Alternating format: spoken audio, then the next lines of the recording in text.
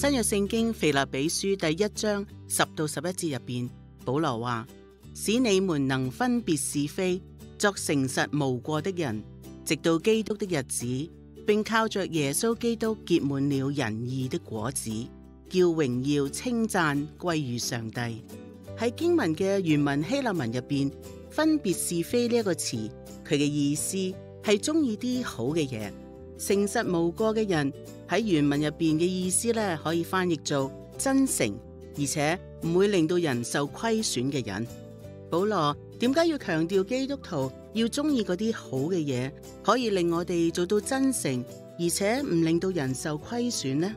我喺一本查經書入邊睇到咁樣嘅解釋。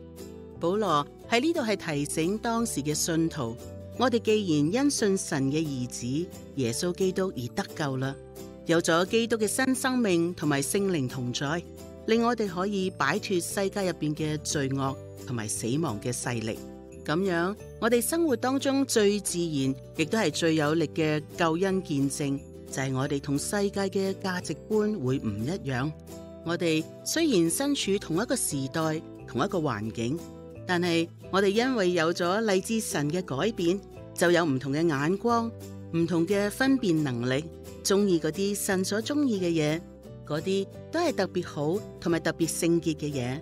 呢一種改變就能夠見證福音嘅真實同埋大能。咁我哋無論喺信神或者係唔信神嘅人當中，亦都能夠令到佢哋因為我哋而唔受虧損。